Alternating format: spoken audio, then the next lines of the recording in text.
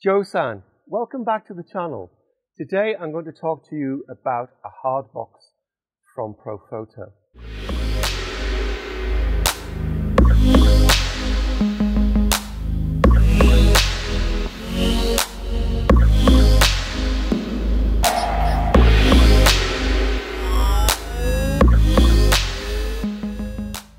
A couple of years ago, we did a photo shoot which was covering a model with gold foil on her face, her shoulders, and one of her hands.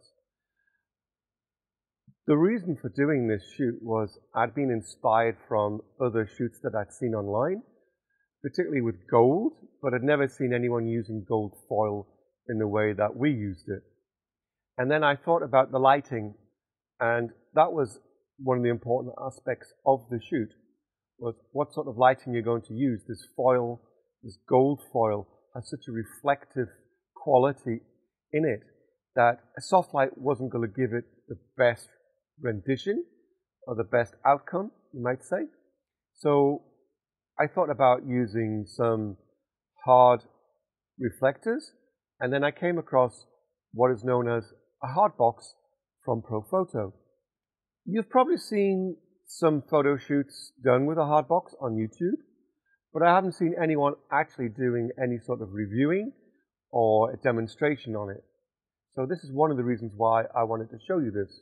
That goes along the lines of my whole YouTube channel is about showing you product and talking about it whereby someone else has never probably done it. Maybe the brand have, but individuals and independents haven't. So what I did was, when I looked at setting up the studio for the hardbox, I sort of, in the back of my mind, I knew what I wanted the photograph to look like. I wanted a lot of fall off. When you look at the image, and I'll show you those images later, but the light just basically stops at the face and it falls off into blackness. I was thinking, how do we create this idea? You'll see in the video again how we did it, but I'll explain it for you. I created a little booth out of two V-flats, and we used the black sides, and I also used some Matthews black panels to create the black square, and we had a black background as well. So the model went into the booth, and I do this because she had to crawl underneath into the booth, and it basically just formed a black square around her, and that's what we were photographing, just the square. So everything was concentrated on that square, and it was also trying to stop any stray light getting into the shot as well. When I'm taking my photographs for my own portfolio or for myself as enjoyment, as I see my photography myself, I'm normally looking at imagery and what sort of photographs I'm going to be getting from those images that we're making. I'm not shooting for a customer, although sometimes we might. And when I'm shooting so more creatively, I'm looking at the type of images I'm going to achieve. What do I mean? Well, I know when I've practiced with the hardbox what sort of light it's going to give me in the position that I have it. So one of the first shots was directly at the model. When the model is front on to the hardbox, she's getting all that light into her face. And it's quite evident because the face is lit up and the reflective gold foil is basically shining back at you. And then I thought, well, what about moving the box to the side? So we just do this side. And that gives another image, another photograph. And the left-hand side, as I'm looking at you now, my left, that fell into darkness. And this side, the right-hand side, was lit. And then we did vice versa. So we shone the light from the model's left-hand side. And then when we look at the image, the right-hand side of the face was in darkness. That's the third shot. And then simply after that, we did a shot from looking up. So from the bottom, we moved the setup, the light, and the hardbox to the underneath side of the model. So it's shooting up her face. And then we got another image. Because as the light goes up the face, the contours of the face change the quality of light going through. So we get another look. And then we did one from the top going down. And again, you get a different sort of look, a more dramatic look.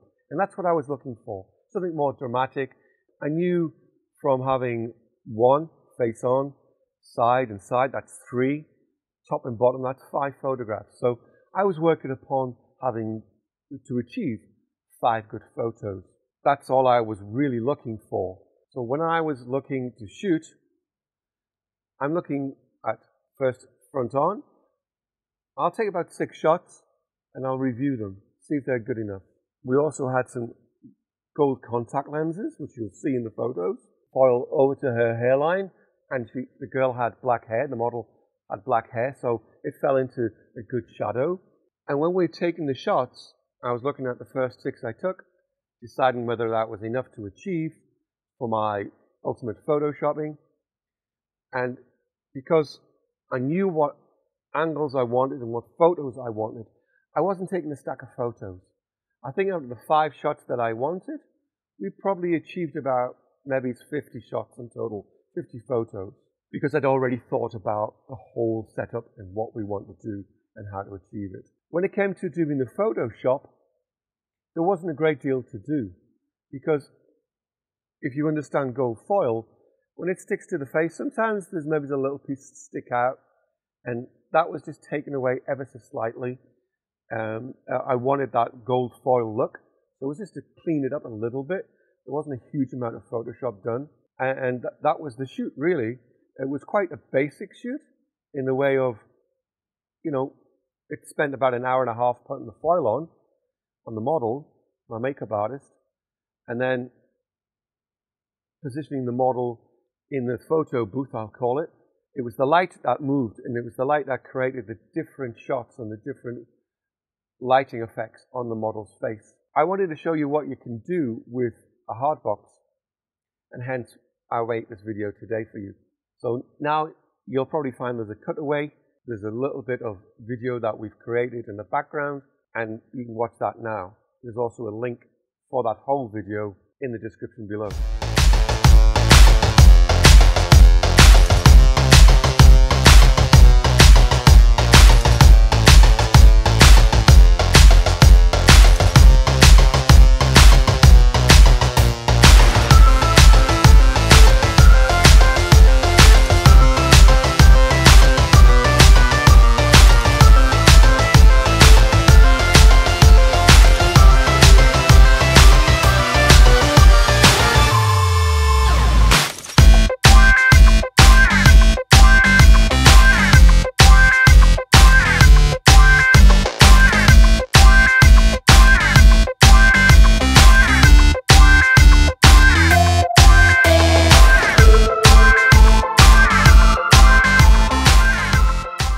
This here is the hardbox, and it's actually on a D2 light at the moment. You can see that through the background of everything else. I work in a very small space, and this particular time I've got the barn doors on. You can put diffusers on. You have little clips to put a diffuser, colored gel, light diffuser. The light's on there. The light is actually shooting up over at the moment. It's shooting up from the bottom. This is how it works.